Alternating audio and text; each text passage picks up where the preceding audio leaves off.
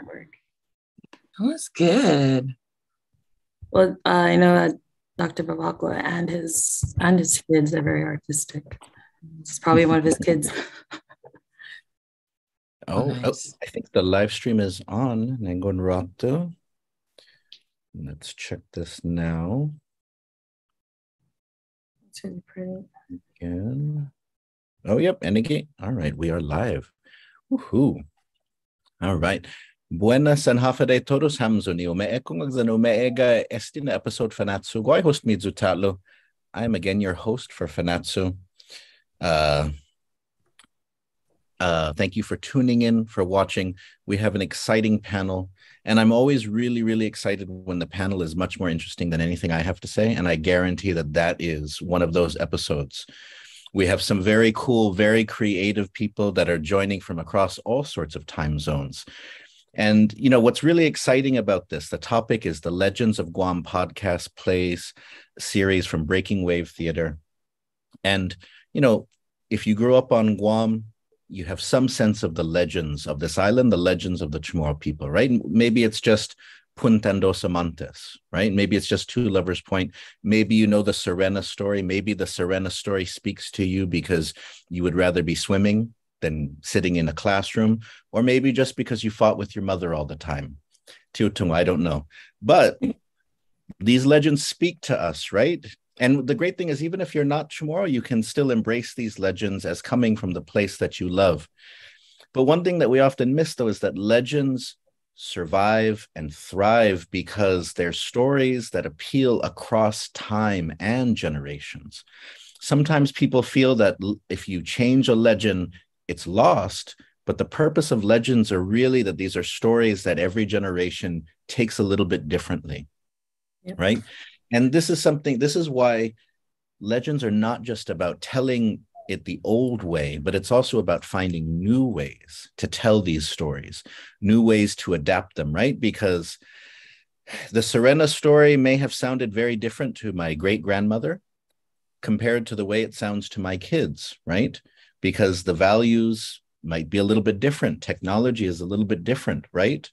And so that's why I'm so excited to be here with sort of the crew that has helped put together the podcast plays, the Legends of Guam series, because they're doing that. They're taking sort of stories that come from the Chamorro people, that come from the Marianas, and they are giving it sort of a new shine.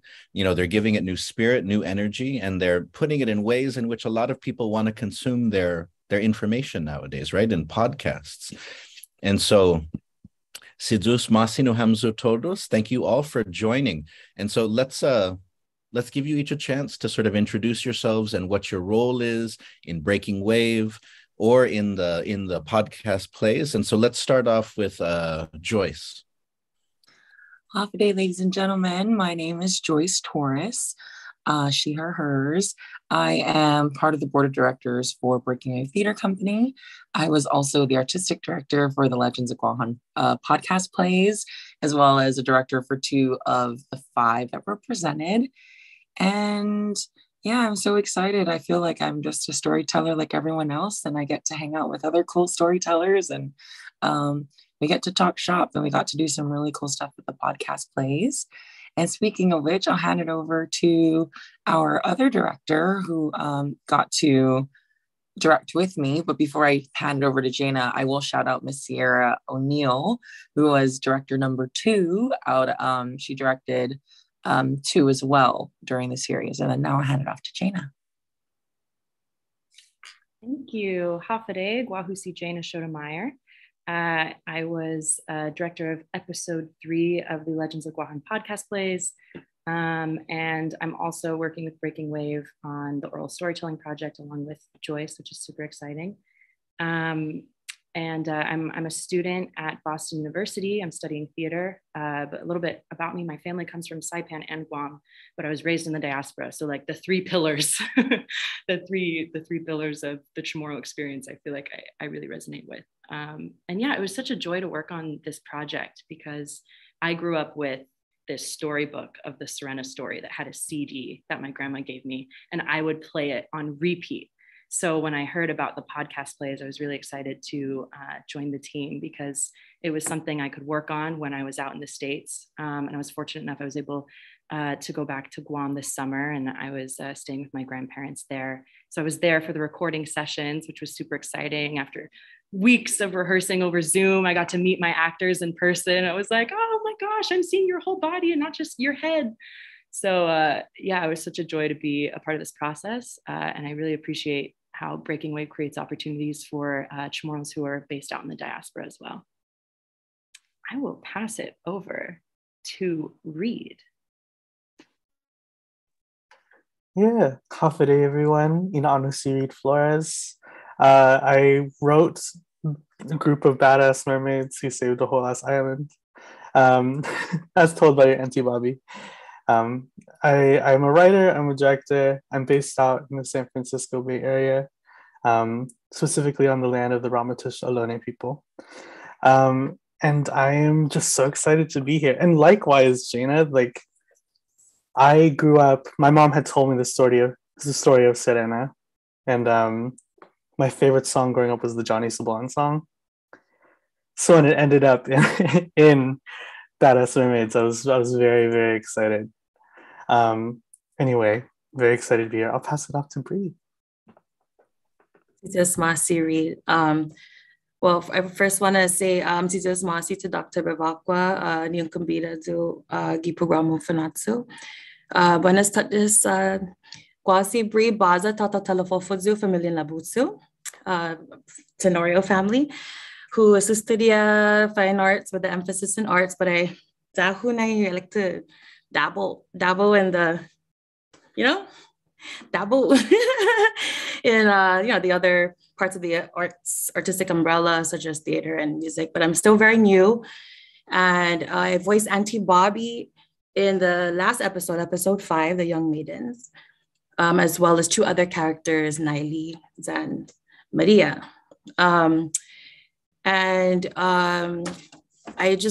I would like to first thank 4 of you, but like I never met Jaina before and Reed.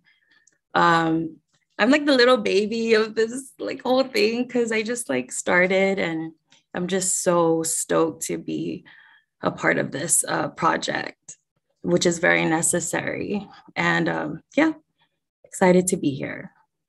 Thank you. Sidus Masi, and Esther Kaling Mem Professional Hamzu. You're all like Zoom professionals because you all passed it back, to each other. Usually it's on big panels, especially with older people, right? It's like, oh, who would like to introduce themselves? And people just kind of stare. Oh, well, me? Oh, okay. And then, but so that was smooth and seamless, Kaling. It's like you're used to the Zoom stage, I swear. And so, Sidus Masi, now tell me how this got started, right? Because as many of you have shared, the legends have been put into different forms, CDs, songs, books, right? And then sort of oral history as well. So how did this start, this idea of putting it into a podcast play series, right? And who can break that down? Who can tell us the genesis of this? Who's the Fu'una and Puntan for this? Just kidding. I guess I can go. No, it's, Breaking Wave, honoring the community, honoring our culture, and honoring just Guam to the best of our abilities has always been like the forefront, right? And to realize that we might be, there's nothing micro about being Micronesian. And so how can we gather all the amazing talent that Guam has provided, right? The lineage and all of that. How can we kind of start to bring that all into the same space? And I will say again, the pandemic, we're still in it. It was gross. It was not 10 out of 10 would not recommend, do not want my children's children to have to go through it. But I will say there was something really beautiful about when the pressure is on and your options are limited. There's something about it that pushes you and demands change, demands pivot, and encourages you to think differently. And I think we were already, as you mentioned, right? Why are we also Zoom, right? There's Zoom etiquette, there's Zoom, ways of doing things. So random. Beginning of 2020, no one knew how to open up a laptop. You know what I mean? And now you have, our elders just on the Zoom doing the FaceTime. Like, it's so beyond, right? Things are moving and things are growing in really interesting ways that we didn't think would connect us. And I think when we started this project, which was about a year and a half out now at this point, we were still in the middle of the pandemic, right? So it's like, why are you doing a podcast? Why is it on a stage? And which is understandable. We do want to put more things on the stage, but at the time, we were very limited. We didn't know if we were going to leave our houses soon, right? We're still level 5 shut down. Like, even as I'm thinking about it, I'm giving myself PTSD about we can't leave the home. But anyway, so it was just, right, we have at BWTC, we do like plan a year in advance, 2 years in advance. So this was something that's already been on the docket. And we were like, we wanted to do Guam Legends. We knew that was something that we were like, they're so great. The storytelling is so great. How can we do it during a pandemic? And then they brought up Zoom. And we're like, Zoom is great. But I think by 2021, we were Zoomed out. And around that time, we were like, well, there's something really cool about podcasts during this pandemic too, right? Of like, being on your phone is just overwhelming sometimes. And you just want to be in a medium that encourages you to think. And I think there's something about audio that really like challenges you to do that. And so we were like, why don't we do the podcast plays or some variation of that? And we do legends. And we looked around, we're like, what legend that we have now is currently set for this medium? And the truth was, there really kind of wasn't. So how do you take something that there isn't a space for? How do you move forward with that? And we said as a collective, well, why don't we start from the very beginning and walk through a process of bringing together a random group of writers, bringing together writers to write stuff, and then workshopping that, and then casting. And just so it's from the very beginning and just kind of like take it upon ourselves. And it just so happened, honestly, by chance, that the legends that we had chosen the writers wanted to write about. And then the writers that came in, like the amazing Reed, who I'll hand it over to in a second, kind of came in and just said, well, if y'all are game, we're game. Let's try something new. And I actually want to hand it over to Reed. Reed, because thinking about it now at the other side, even though I think we successfully did it, what made you go, this could potentially work? And okay, what are these wacko people doing, trying to, change up the storytelling? What made you want to kind of join in on that? And I want to hear parts of your process. I've only got to chat with Reed twice, I think, during the workshop and session. So I want to know. Yeah, man. Well, funny enough, it was really out of necessity that I signed on to the project. Like spiritually, artistically, I had been telling people, I introduce myself all the time in my biographies. Reed Flores is a queer Chamorro director and writer. And I reached out to another Chamorro creative, and they were like, what makes you Chamorro? What makes you Chamorro writer and director? What have you done that's Chamorro? And at first I was really like taken aback, but then it sent me into like an actual journey of saying, if I claim it, how do I uplift it? And it was that kind of journey that was like, I need to do this thing. I will say though, because how the plays were handed out, it was kind of like, what's your preference? What are you thinking of? And for me, this was not on my preference. Like, I don't think I was gonna do Young Maidens. For me, I was like, you know what? Like, this really isn't my narrative. Like, I'm not femme presenting. I'm not female identifying. Like, this isn't for me. You know what I mean? And in my mind, it needs to be a femme forward narrative. And then when it got handed to me, I was like, well, man, I guess the person that's going to tell the story isn't me. It's going to be my mom. Auntie Bobby. And I don't know, when I started writing it, actually Auntie Bobby wasn't even there yet. I was writing it and I got feedback on the first draft. Do you remember the first draft, which was like rough? I got it. I got feedback, and people send it back, and they're like, "What is this?" They're like, "It's funny, but what is it?" And I was like, "That's a good point. Who's telling this story?" And it was kind of this creative journey that was like, it can't be me who leads us through the story. It needs to be someone who gets it. And for me, Auntie Bobby, my mom, one told me the story, and also she was the one who taught me a lot of lessons in my life. So I thought, who better than the matriarchs? Yeah. Any thought? Wait, Bree, I've never talked to Bree. Bree, who was Auntie Bobby. I was like, yeah. Julie, take it. I'm sorry, because I need to compose myself because I was about to cry. It's almost as if I was meant to be Auntie Bobby, because a lot of what she embodies is so me. And when I read the character description and I looked at her age range, it says 30s or early 30s, late 20s. I was like, that's me. Then it says, she has a lot of siblings or whatever. I'm actually in that part. I'm not the youngest of 15. I'm the eldest of 3. But I know exactly how Auntie Bobby feels because I've gone through it. I am a survivor of sexual assault, but I kind of don't let that get to me. I kind of convert it and I turn it into art or lessons for my kids.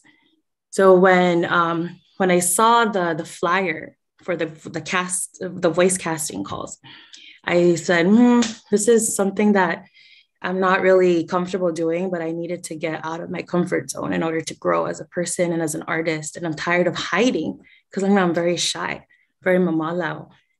But my spirit is very much willing and very loud. So by taking the opportunity to audition, I said, I think it's time for me to do something out of my comfort zone. Then when I was working with Sierra O'Neill, she's the director, she kind of helped bring that out of me. She helped bring that Auntie Bobby out of me, which was therapeutic for me. And when in the story, in the play, Auntie Bobby finds therapy in telling her story to her niece. So I thought it was very beautiful and very comedic at the same time because I got to cuss, and I cuss on the daily, but not because I'm mad. I cuss when I'm excited. I cuss when I'm disgusted. I cuss when I'm alone. When you stub your foot, when you stub your toe on the corner of the bed or something, like the first word is the F word, but I like to cuss in Chamorro now. So now my son's picking it up. I'm like, I think I should tone it down. So anyway, the more I learned about Auntie Bobby, the more I kind of was in tune with my own traumas. And that's the beautiful thing about this whole project, is you want to feel connected to them on a personal level, on a cultural level, on a community level. So yeah, I'm very grateful to be, a part of this. And I hope that there's more like this in the future, because I wouldn't mind playing either a role like Auntie Bobby or something completely opposite, because, I'm still exploring. So yeah, thank you. Sidus Masian. And I can definitely sympathize with that. I mean, my kids went to school going like Lanya, and then their Chamorro teachers are like, your father is a Chamorro teacher. Didn't he teach you that's a bad word? And they're like, and then Sumai was like, wait, Lanya Baba na palabra? Satfino? That's a bad word. That's a cuss word. And I'm like, oh, it's Spencer. Timaulik na sainadzo. Not a good parent. Not a good parent. At least we're speaking the language, right? Even if it's. That's true. That's true. You know that when they land on Mars, it's going to be Elon Musk. His head is going to be in some hyperbaric chamber kept alive 100 years from now, right? You know that once they touch down, somebody in the back is going to yell, Biba! Because there's going to be some Chamorro on that flight. Maybe he's there to make whatever space age food they're making, make it taste like finadeni or something like that, or sort of bring back to life the red rice. Who knows? But just throw Nancy on it. Yeah, just like tomorrow rise almost everything,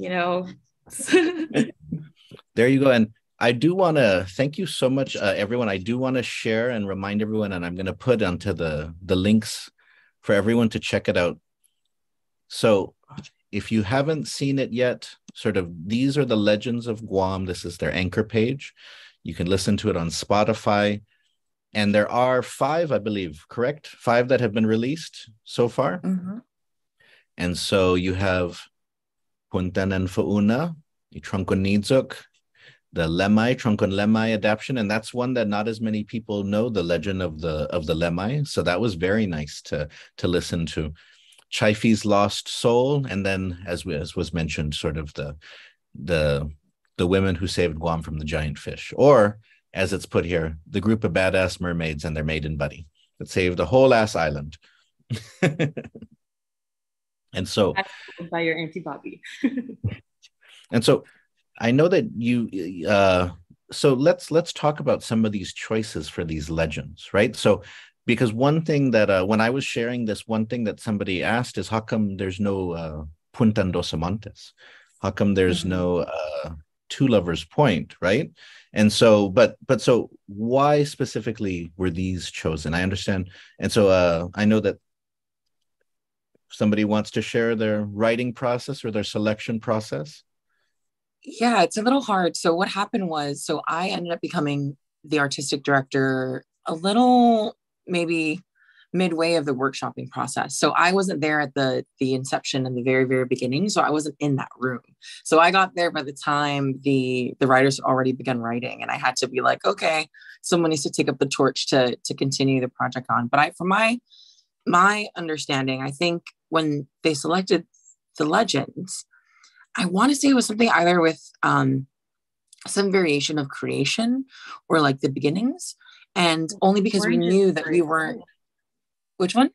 Origin stories. I remember hearing. Or like some variation of origin. And then also because there was this understanding that ideally this wouldn't be the last of the series. So there would be pockets of other things. I think that was what the pipeline was, the dream was.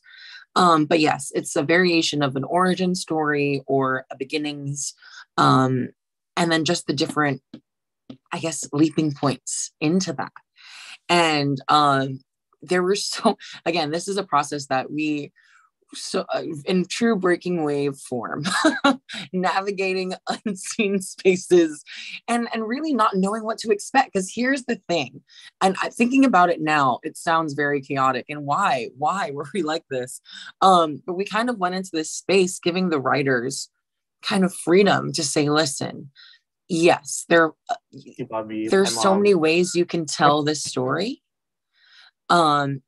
But what happens, we have to ask the question, what happens if we don't give a direction you had to go, and see what inspires you, and see what from your experience or your how you connect to the legend that you were tasked with.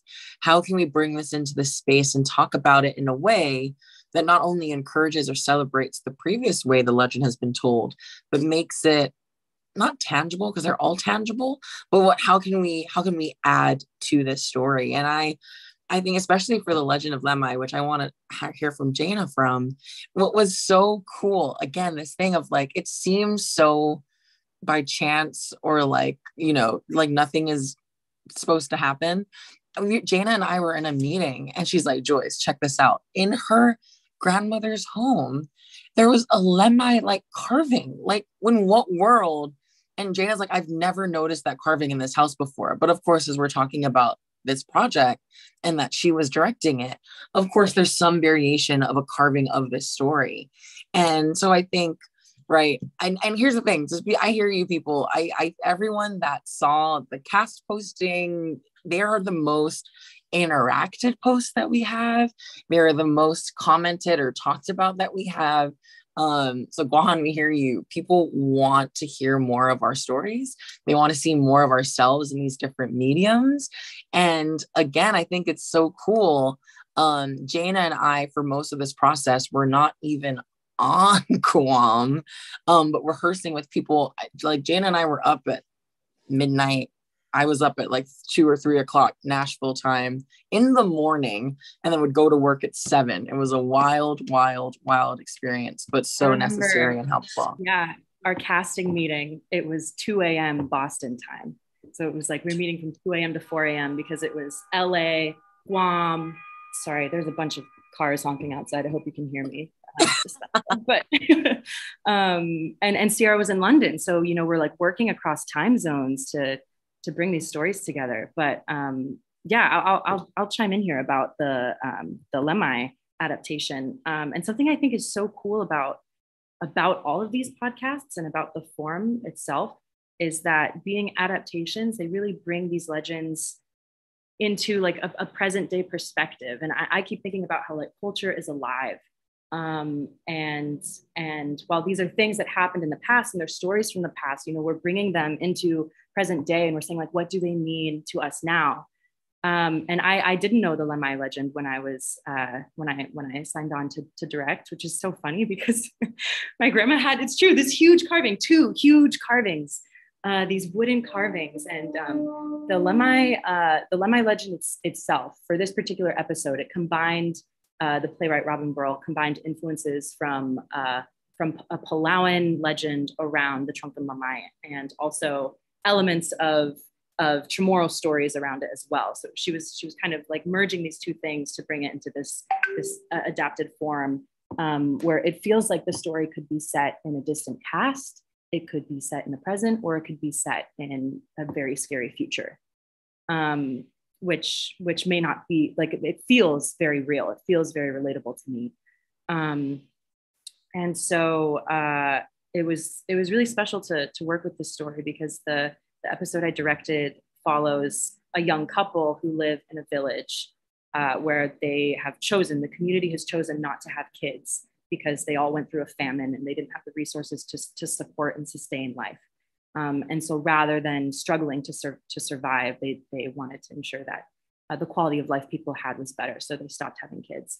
And it follows this couple as they're approaching a new era, they're an emerging generation, and they want to bring children back into the village. But there's a lot of fear in that, like the fear of not being able to provide, the fear of a potential mother about not being able to give the life that she wants for her kids, the fears of her children going through the past traumas that she had. And I think for me as a Chamorro woman, like I think about like, what culture am I passing on? Like, what can I provide for future kids? I'm not a mother yet. I'm not near that, but it's just something that I feel like I think about, you know, the importance of family and providing for your family was a value that was strongly distilled in me and my upbringing through my family. And I feel like that theme is so strong in this episode and the way that Robin wrote it. And I see similar things in a lot of the other episodes. Like, oh my gosh, Reed, when I read your script, I was like, oh, I remember reading it for the first time when we're just going through drafts. And I was like, this is so good because it's funny and it's entertaining, but it's real and it's addressing really real issues that we see in society. And I think that's what I love about doing theater. Like as a theater artist, I understand that theater can be entertainment, theater can be fun, theater can be escapism, but it can also reflect reality. And it is a place where you can experience community with the people you're creating with and with your audience. And so it was really fun exploring that in the form of a podcast play, because I feel like it's a very accessible art form. It's a way in which anyone on island can listen to it, and anyone who's away from home can listen to it and hear the sounds of home, which is a really, really beautiful thing. That resonated so much, Gina. I especially love those. Please, go ahead. Oh, sorry. Yes, Reed, I definitely want to pass it off to you now, but it is. Thank you though for sharing about sort of the thinking behind the ones that were chosen. Now I can really see that sort of there, because each of them is kind of like an origin or takes you back to kind of a beginning, in a certain way. So I can definitely see that. And yes, I definitely want to hear more about the thinking behind the badass women, Ifamalawan, the one that saved Guam, just because, and this is building off of what we've already shared so far, for me, thinking about a few generations ago, sort of one of the most important Chamorro legends was sort of, at least in terms of thinking about culture, right? So like when I think about Chamorro activism in the 80s and 90s, it was very much Godao. It was very much men sort of standing up. Like you think of Angel Santos and you think of Magalahi Godao, Chief Godao, right?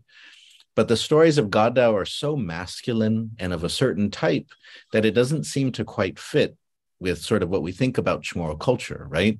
Or what we know, even the Spanish acknowledged that Chamorro culture was matrilineal. So what is it with all these sort of dudes hanging out, showing off their Chorizo Pakpak and stuff like that? What is this? This isn't, this doesn't seem to match what we know, right? So thinking then, I wrote an article once talking about how looking at today and Chamorro activism, it's much more in line with the legend of the women who saved Guam with the giant fish, in the sense that sort of, if you look at groups like We Are Guahan in the past, even if you look at groups like Protehi Lateksan now, a lot of these are female driven. They're not top down. It's not sort of one person who's above everyone else telling everyone what to do. They're much horizontal, sort of in their focus, much more focused on collective action. And so that's why I really enjoyed sort of the fifth episode, the Badass Famalawan episode, because it really kind of spoke to the changes, even in our own sense of culture and values. And so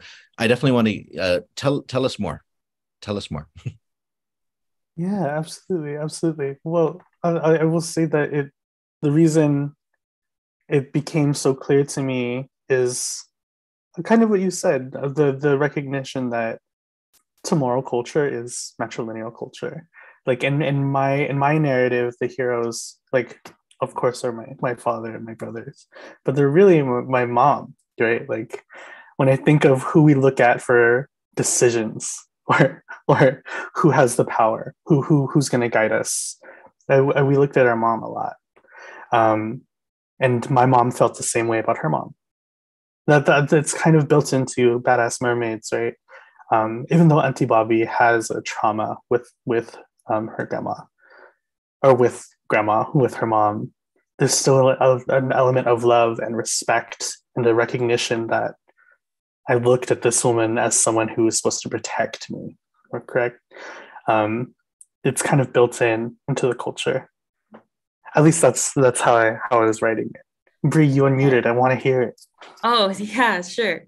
So, when I take a look at the script, right, there's a part there where the male, the pescador, starts to cry. I thought that was hilarious.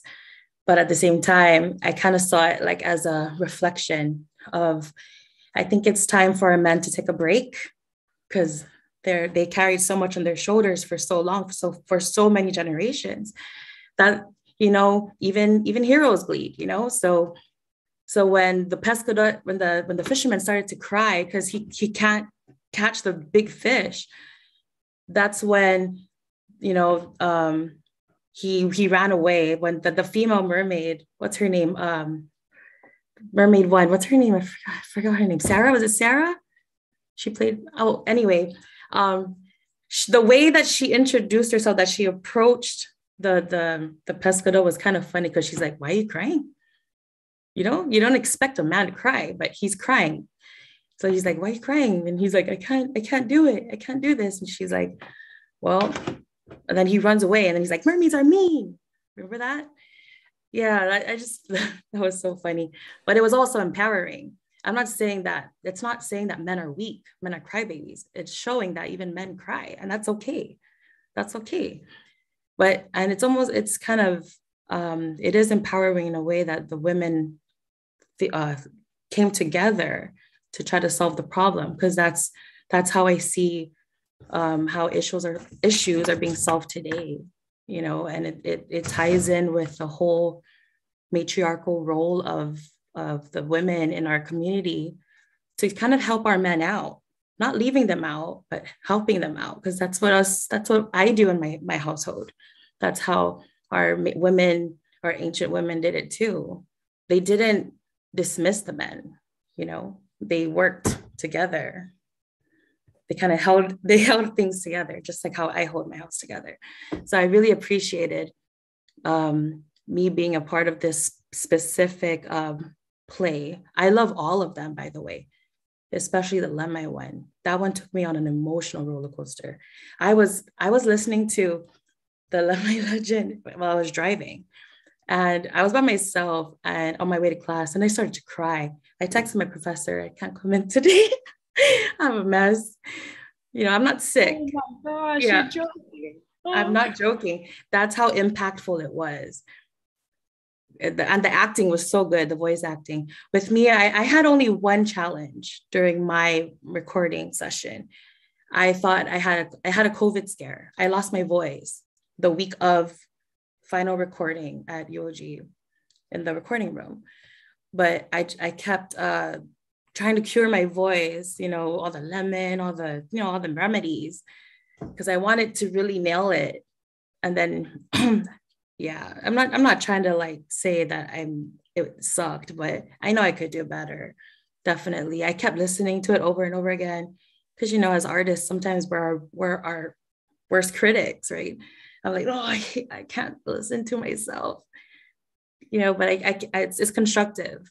So this is a growing experience for me as a person, as a woman, as a mom, as an auntie, because I do have nieces that I'm very close to. And I do talk to my nieces the way that Auntie Bobby talks to her niece, which was it made it easy for me to be Auntie Bobby, because I am Auntie Bobby in a way.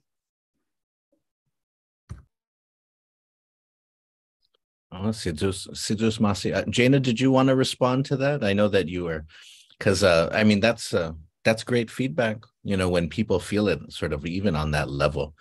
Yeah. Go ahead. Sure. Yeah. Bree, I relate. As artists, we definitely are our own worst critics, because by the time the podcast play was released, I had listened to it 1,000 times. I had heard the Trongkon Lemai episode over and over and over again, that I reached a point I was like, is this conveying what I hope it's conveying? Is it clear? It just, it reaches a point where it's you can't look at it without it's so ingrained that it's hard to hear the nuance at a certain point. So it is really nice to hear that it was conveyed, because I do love the story. And I think the character Taisme has this beautiful monologue played by Senora Michelle Blas, who's incredible. Absolutely, was so wonderful to work with. And in our rehearsals, we had wonderful conversations about the story that she tells in this monologue. It goes over the history of the village and the famine that they went through, and why they made the decision not to have kids, and how that came to be. And it is a really powerful point in the story, I feel. And I feel like your character, your whole character is a monologue. It's one huge, long, beautiful, powerful, emotional monologue. And I think it is really amazing that we're getting to explore these characters and their stories in this format. And the fact that we're all in different places right now and we can be talking about it is very exciting to me. Yes, on a bigger from a bigger lens, is the entire thing is kind of it unites diasporic Chamorros with the Chamorros here in Guam and Saipan as well. And it's just, that's what we need. We need to come together. You know what I mean? There's just so many divisions, and this is one way out of many ways that people can come together, is through the arts. And that's why I really love this. And I would love to be a part of more projects under this organization. And Madison Scott, I met her in person in class for the first time, and I was almost starstruck. Not a lot of my classmates knew who she was, but because I keep up with news regarding theater. And when she came into the class, I was like, oh my God, you're Madison Scott. And she's like, oh yeah, you should take an acting class. I was like, yes, I will. I will. But anyway, she taught me this really simple tip that I'm going to apply to everything now. She said, when it comes to theater and it comes to either making a film or doing a play, Is it necessary? Is it true? And what's the other one? Is it I think those are the two main ones. Is it necessary? Is it true? Because it can be entertaining. It can, but you have to connect with your audience. And that's what I love about this. It really connects to me and it connects to the listeners who may be going through the same thing. If you look at the news, there's almost every day there's a rape case. There's a rape or sexual assault related news article.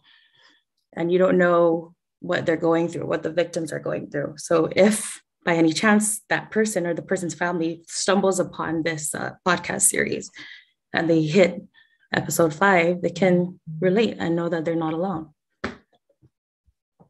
Oh, thank you for that. Reed, go ahead.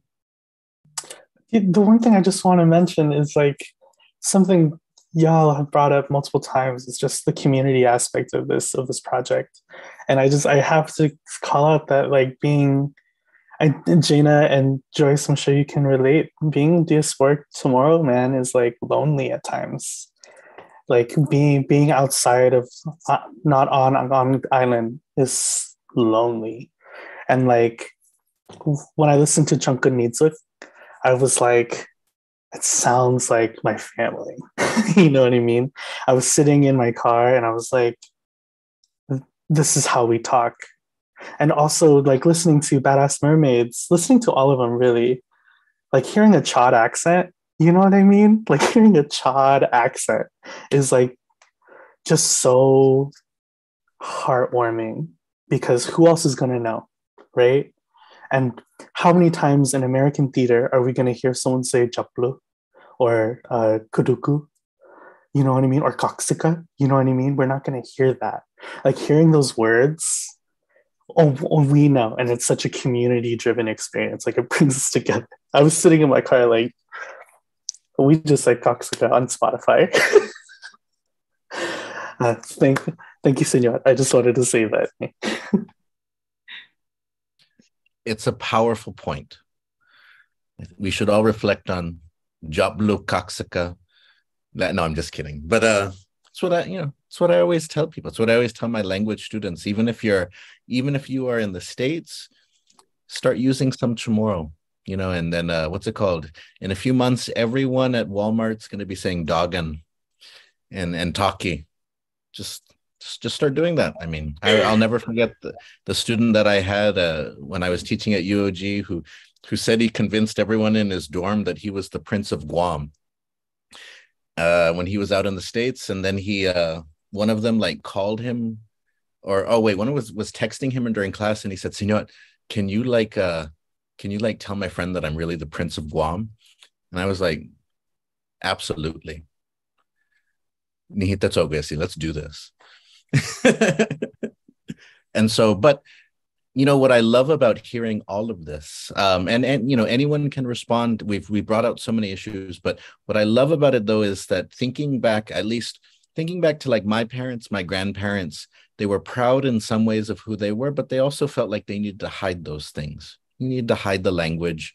You couldn't be too Chamorro, right?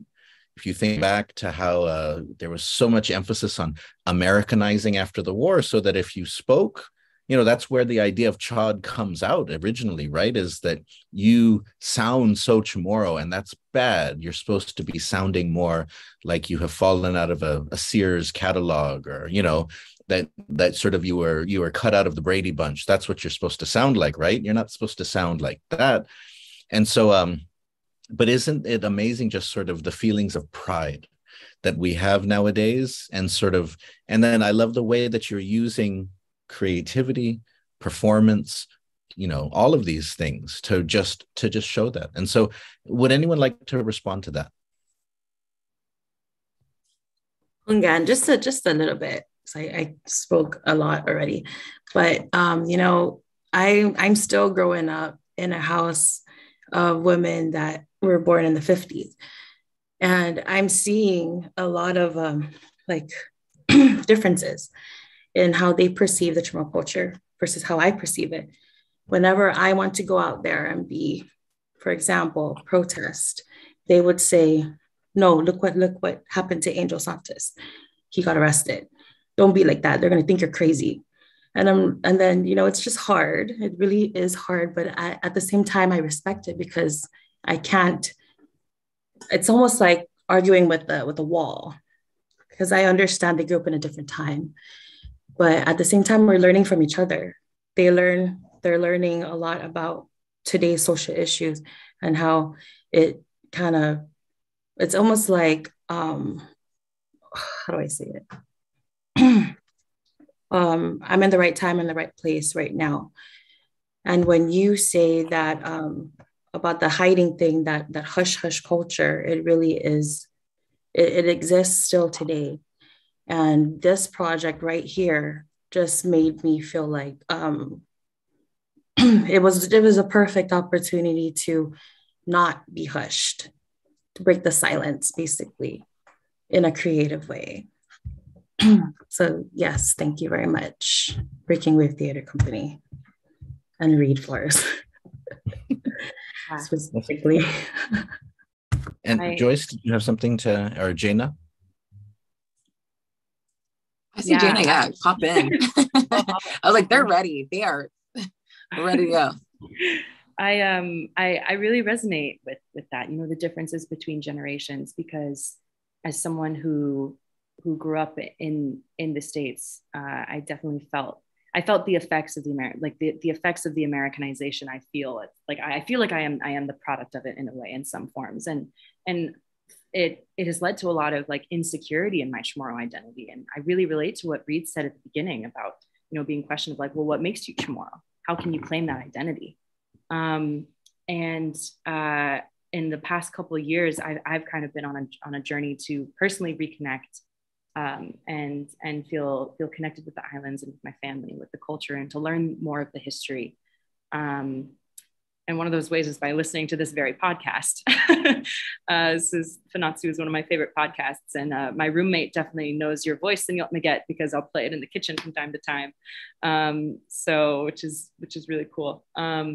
But as I've been reconnecting, it's been a joy, because I've seen like my family talk more about culture and talk more about experience and talk more about our history. And when I was in Guam this summer, talking to my grandpa and my grandma about like the theater work I was doing and what we were exploring, I started to hear more stories from him and about his experience. And I just realized like sometimes it just takes asking the question, like they won't always share, but if you ask, they may tell you. And as I've been reconnecting in the past couple of years, like my mom has been reconnecting. She was in your Chamorro Zoom class for a while, and I hope she gets back into it again too. But she's also been listening to the things that I'm listening to and learning from what I'm learning, because she grew up in that time where Americanization was prevalent, and speaking good English was important, and not speaking as much Chamorro at home so that you could speak good English in school was kind of the mentality that she grew up in. So it's really just been such a beautiful thing to witness, as like I am trying to reconnect and feel rooted in my culture and identity, and seeing my mom also join me on that journey, because she grew up in Saipan. So there's a lot of times I'm like, she shouldn't feel any insecurities or any doubts about who she is, but there are a lot of people who still do, because there are a lot of things that feel like they were taken away, which is why projects like this are so important, because we're making sure that the stories are told. And I feel like in the beginning of this process, there was a lot of that doubt about like, am I allowed to tell these stories? Do I have the right to be doing this? But through doing it and through being in community with other Chamorros and sharing these stories, I found a lot of empowerment in it. And it's the fact that like, I'm not telling this story alone, and this is not just my story, but we are telling it as a community. And that is where I feel the strength in culture. Yeah. No, I thank you so much for sharing that. And it's so true. I mean, if we think about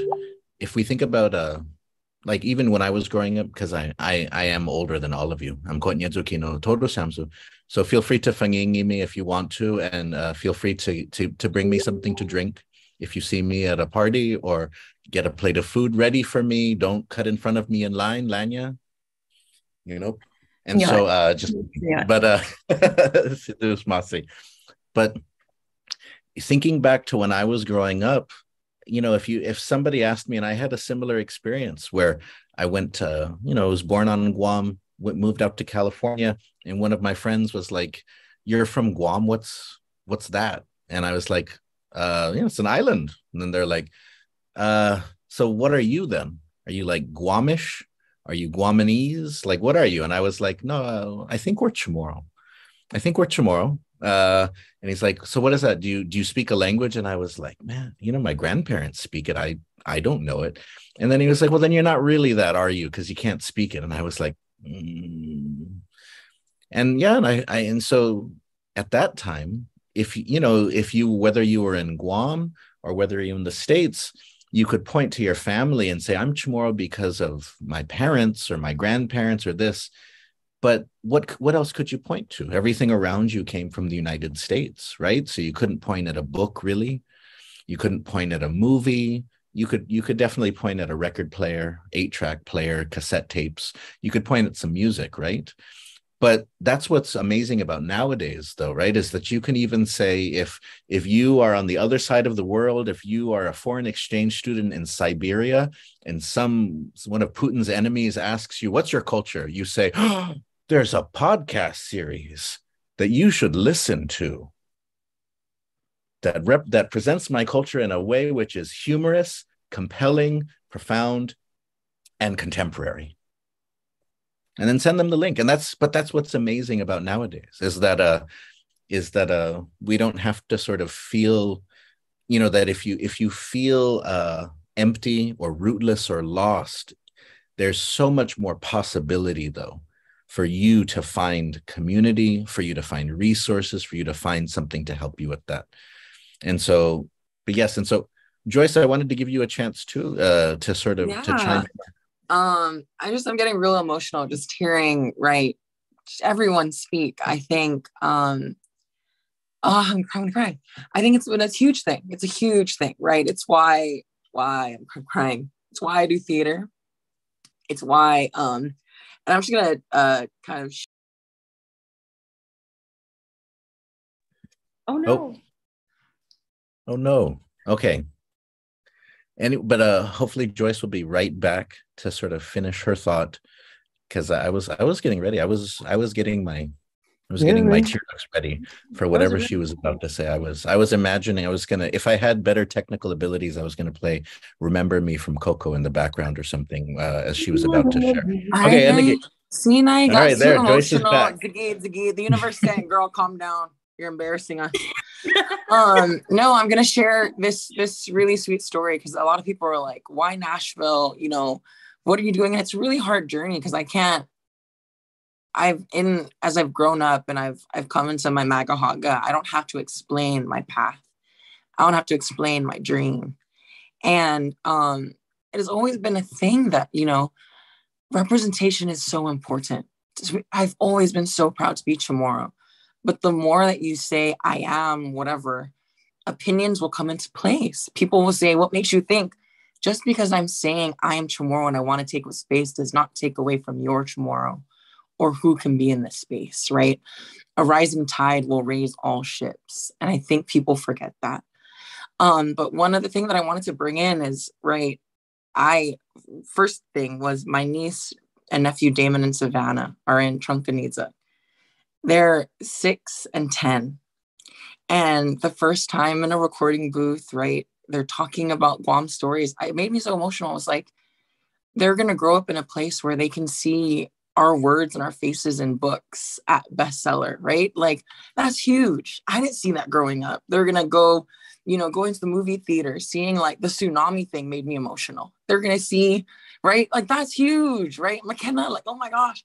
And then now, right? Podcast plays, movies, like that's the dream. The dream is for us to see ourselves, right? And any variation of how can we raise that tide. But I've been in Nashville for a little bit and I'm like, why am I here? And I'll harken back to why. So I'm doing the Shakespeare tour right? Which is very as far away from being Chamorro as humanly possible, right? But I'm a big person of like, I really enjoy text. I enjoy history. I enjoy how do things survive time? And in a way, it's really fascinating for me to study something like Shakespeare and see how that survives. And then also to be like, well, I've been, the people that I'm from have been around longer than Shakespeare, and yet we survive, right?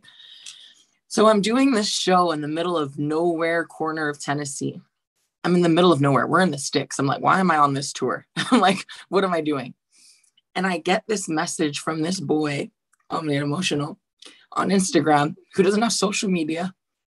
And he messages me. He's like, Miss Joyce, I'm from Guam. My family's not been on Guam, like we're diaspora. And I've never seen a Chamorro person on stage. And I didn't know we were allowed to do that. And I said, what? And I felt so bad. I was already on, we were on our tour bus back home. And I was like, I want to hug this boy so hard. I was like, you can do whatever you want. Being from Guam does not limit you in any way. And you deserve to be on that stage. You deserve to be seen as someone who's Chamorro. And I think for us here at Breaking Wave, that has been the dream, right? Because I'm sorry, I'm so tired of seeing Miss Saigon. I'm so tired of seeing these stereotypical freaking variations of who they think we are. But there's something so comforting about hearing an Auntie Bobby. There's something so comforting about hearing the freaking rooster crow, about, right, an ocean. Like, these are things that will mean nothing to anyone, but they'll mean everything to us. And that's what we want to do. Honor what means, it means something to us, and that's what matters. And I think with these stories, which we want to be the first wave of this, is this is us experimenting. And we were like, people might hate it, people might love it, but we have to do it because we have to see, right, we're building. We can't create the world in a day. And so we're so really, really happy that it resonates with people, because we didn't know people might hate it. Some people will have opinions about it, but we love that because we're happy that it's not at a perfect launch, because we want it to be better. We want it to be the best that it can be. And we want people to know that this is just the beginning, right? This is just the very beginning. And you will see more of Jaina. You will see more of Reed. You will see more of Bree. Like, I think that's what's so inspiring, is you're seeing these amazing people in their fields at the beginning. And I think even with you, Bawako, just seeing you, Miget, the trajectory is far, it's forward. And this is the very beginnings of it. And something like a podcast play is small, but there is, again, something about turning that on and being able to say, I can listen to this podcast play in my car with my Bluetooth connected to the interwebs, however that works.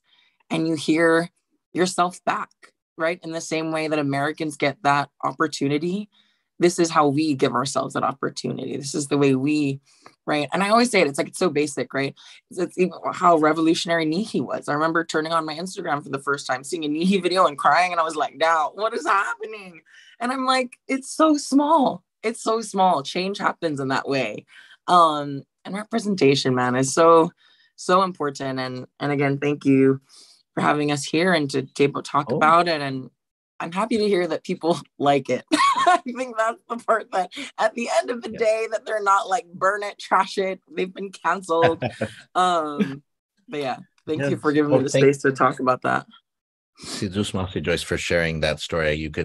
And everyone can only see Joyce, but those of you watching can only see Joyce, but everyone else was tearing up and turning their cameras off, or as she was sharing. But I think we've covered so much, and we've really learned sort of about the power of art in general, but even sort of what you are all doing. And I wanted to give us sort of a last chance to share more about what Breaking Wave is doing, what Breaking Wave has sort of in the works, because I can tell you this, that going off what Joyce said, that plays on Guam used to be whatever UOG was doing, and then also sort of every once in a while a Miss Saigon from an ambitious middle school teacher or something like that. And so it has been amazing to see what Breaking Wave, though, has been putting out there.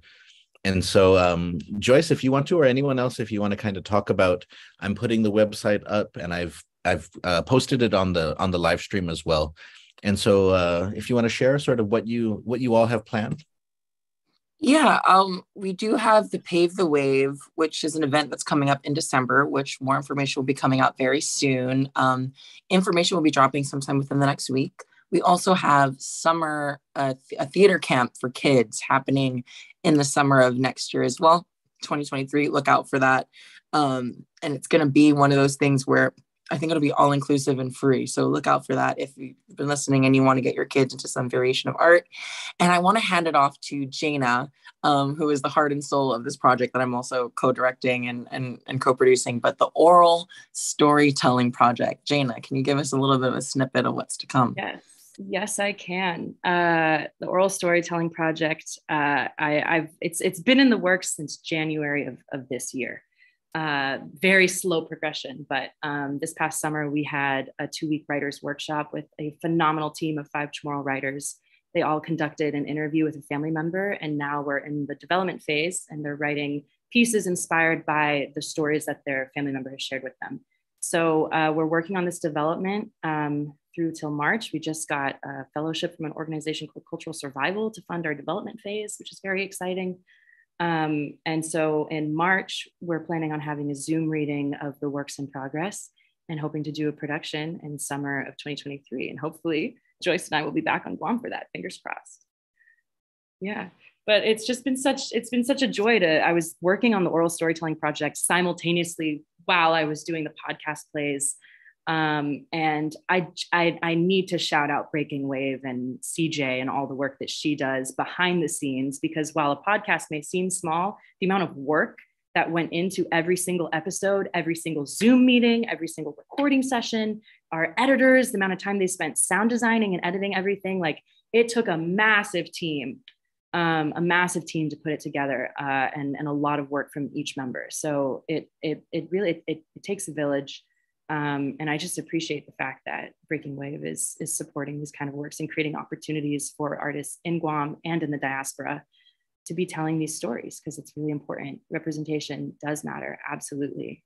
And who else is going to tell them if it's not us? So. Sejus Masi. I wanted to give everyone a chance to share some final thoughts with those watching. We've gotten some Biba comments. We've gotten a few Hafa days. We had Tina Mendoza commented saying, "One thing for sure about us, we are very compassionate people. We love to share and we care deeply." And then a heart emoji. And so, Sejus Masi to all of you. But final thoughts, and sort of let's start off with Reed. If you have anything, and you can pass if you want to. You can be the Chamorro sitting in the back of the class and not say anything, and pray to Santa Macamelan that no one calls on you.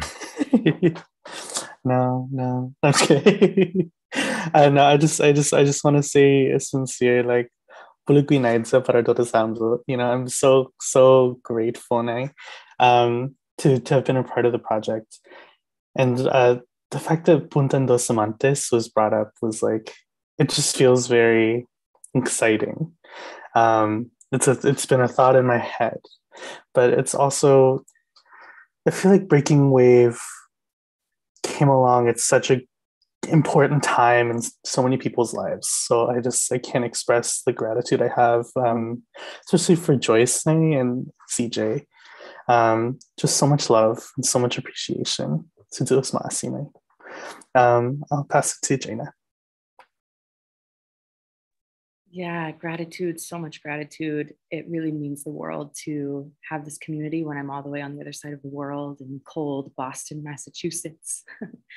And also just with these podcast plays, it's been nice to share it with the people in my life out here in the States. I feel like I can explain over and over and over again where Guam is and where Saipan is and what Chamorro is, but having a podcast for people to hear it, I've had friends reach out to me, be like, "Hey, I listened to it. It's really beautiful. I learned so much by listening to this podcast." And so I think it's amazing for our community, and the fact that we can educate others outside of our community about who we are and where we come from. So much gratitude. I'll pass it to Bree. Si Deus masi Jaina, hugof agradeci a todos.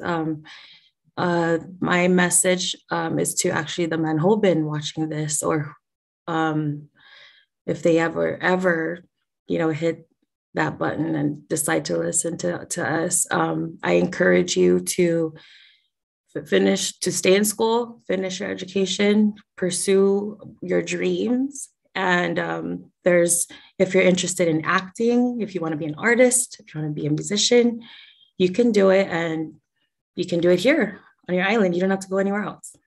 The University of Guam is just right outside.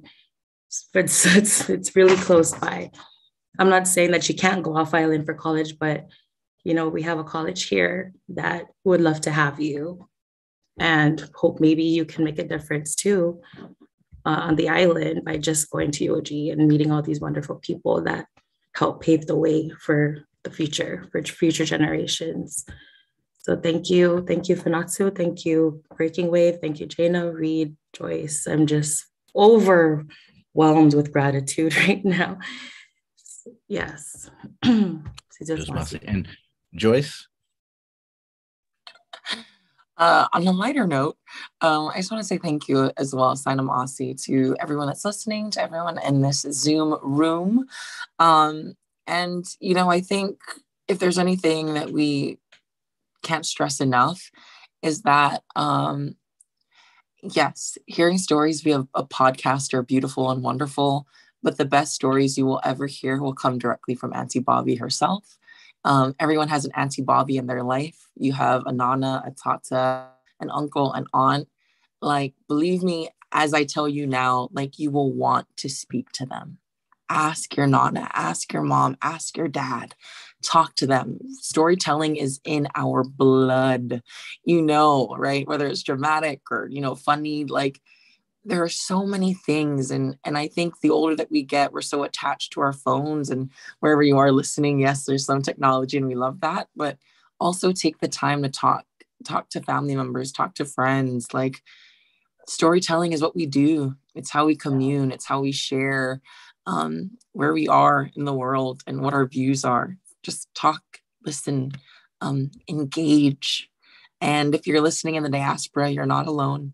And we love you. We appreciate you. And being Chamorro is a superpower. Tap in. Join us. Yeah. Raise your hand if you love being Chamorro.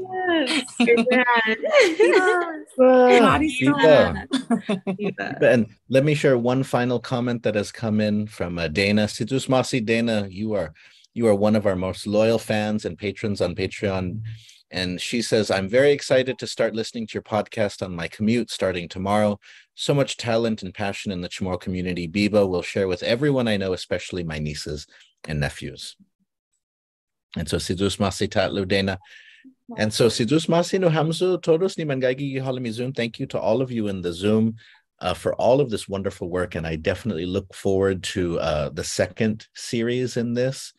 I definitely want Puntan dos Amantes, but I definitely want it with a queer angle for sure.